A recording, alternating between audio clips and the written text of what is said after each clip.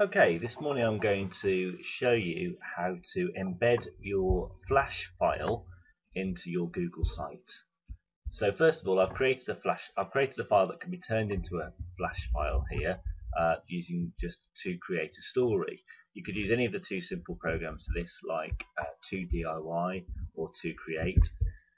And when the trick is, when you save your file, make sure you click the button or change the thing at the bottom by the file name to make sure you are saving an SWF copy of the file. So I'm going to save that file. I'm going to call this test2.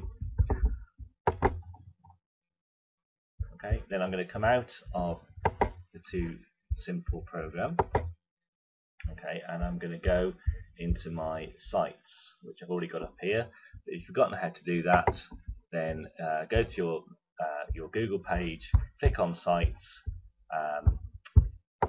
which takes you to something like this. Click on my sites, and there's your sites. Now if you've got a site that you're already using and you want to put your game or your story into that site, then click on that site. But if you're creating an entirely new site, click create new site. Give that site a name.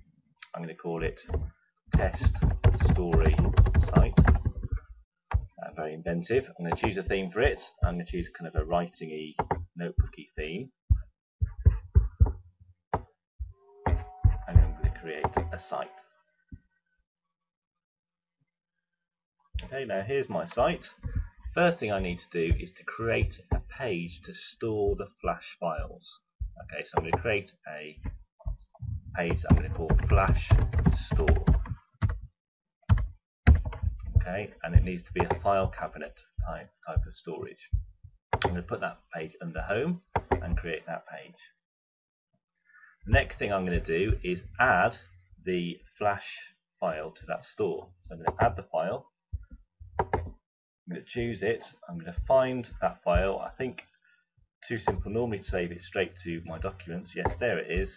So it's not the one that says .2cs because that's the Too Simple one. If I click test2, that's probably it. But to check, go on to details and look at test2. Yes, it says it's a Shockwave Flash object.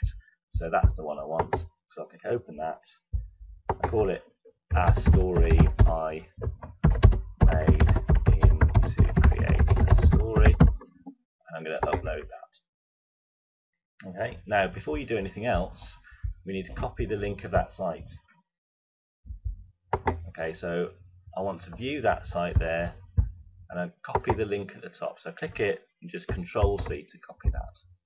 Okay, next I need to go back to my site and create a new page to put that story into. So I'm going to call it My Story, very inventive again. And I want to put a different location for that. I don't want it under the Flash store, I want it under the Home page. And I want to make sure it says Put Page into Home, and it's just a normal web page. So I'm going to create page there. Okay.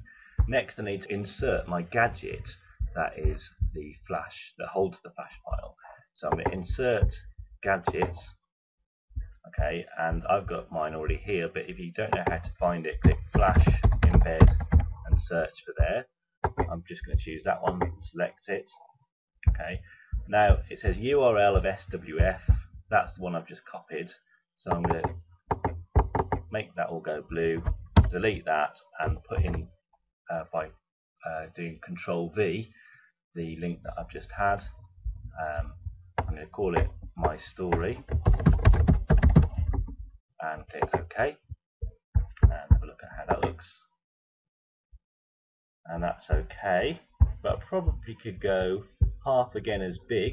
So I'm going to click Edit Page, I'm going to click Properties, and I'm going to increase the width by 50% to 600 and make sure I change the width of display to 600 and click OK.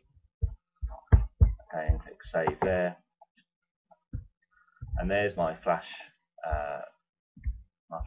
file that I created to create a story already in my Google site.